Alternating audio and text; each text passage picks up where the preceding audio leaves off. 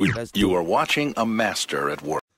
Hi guys, welcome to the Lupe experience. Today I have a treat for you guys. I will be doing a short series of reviews on my favorite fragrances, my 4 favorite fragrances from the luxury niche perfume house of Amouage. Here for review, I have a decant of one of my top 4 Amouage fragrances. This one is called Journey Man.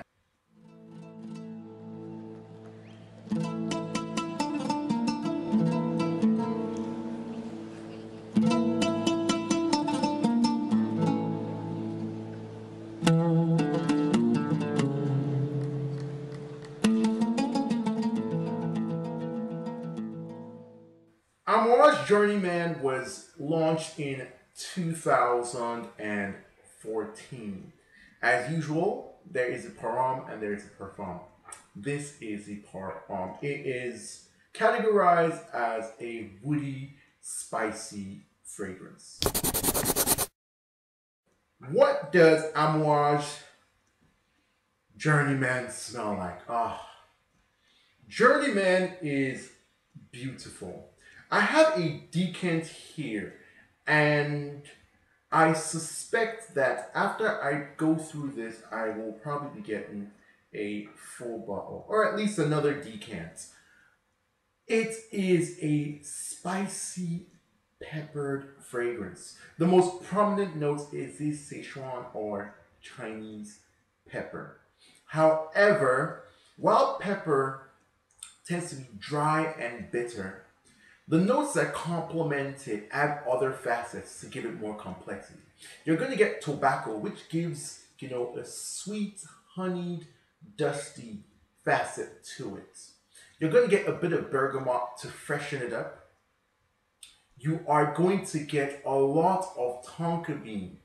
Tonka bean gives a nutty creaminess to any fragrance, and it really plays well with the pepper to make it feel like a creamy, sweet, peppery smell.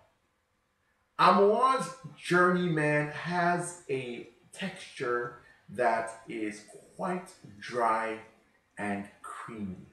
It is neither too heady and heavy nor too light and effervescent. However, it leans more towards the effervescent side as the incense notes in the base give it a little bit of lift and airiness.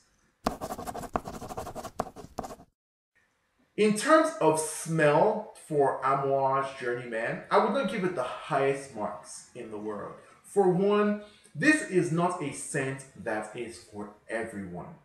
However, it's a scent that is pleasant, it is sweet, it is very, very unique. It is very masculine as these spicy, peppery, woody incense notes really portray a woodier, more masculine side of fragrances. It's a fragrance that would work very well when dressed sharply with a suit and a tie. It's a very woody, dry, spicy fragrance. The first time I had my girlfriend smell this fragrance up close, she hated it because she's not a fan of incense notes, especially anything that's quite ambery. And this composition does lean a little bit towards that sweet, spicy, ambery, like dry incense smell. However, I wore it because I love it, and she complimented me several times on it until I told her, that's the one you said you didn't like. So it's a fragrance that when it diffuses in the air is quite pleasant. It does not project. This is a fragrance that stays closer to the skin. So it's one definitely for a refined, reserved gentleman. This is definitely one that I love wearing when I'm wearing a suit and tie, when I'm at work, when I'm dressed quite officially, and I really want to exude class and sophistication and refinement. It is one that I go for. It's not very occasion versatile. I will only use it for serious occasions. So if I'm going to church or some sort of religious function, Sadly, if I'm going to a funeral, this is a scent that I would probably reach for. If I'm going on a business trip and a business meeting, this is a scent that would play very well for those sorts of occasions. Anything in which you'd wear a suit and tie, this would work perfectly for. In terms of weather versatility, this is a fragrance that would work year round.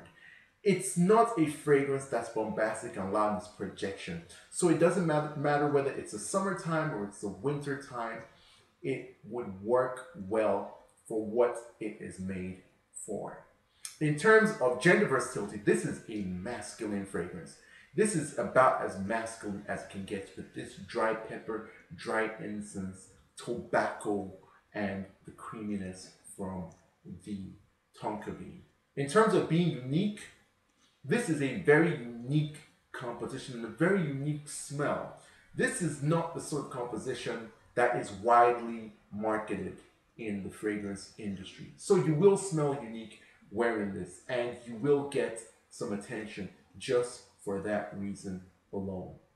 However, this does remind me of a fragrance. However, I feel this is more refined. This is better done, and just the composition, especially the accentuation of the incense dry notes and the amplification of the pepper works better in this fragrance. It smells in the same vein as Sergio's Ivory Route. If you know that fragrance, this is something similar to it. Also, if you're a fan of fragrances such as Marc Jacobs Bang or Bulgari Black, it's in the same vein. It does not smell like those ones, but it does smell like Sergio's Ivory Route.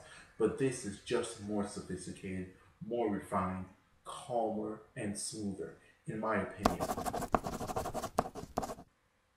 Amouage is a fragrance house that does fragrances to a very high level.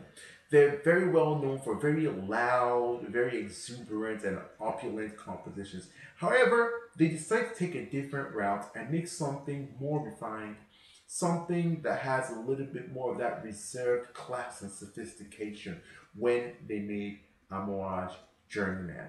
And for that reason, it fills a perfect role in my collection as one of those go-to fragrances that I spray on when I'm wearing a suit and a tie. It comes off as peppered, woody, masculine, reserved, sophisticated.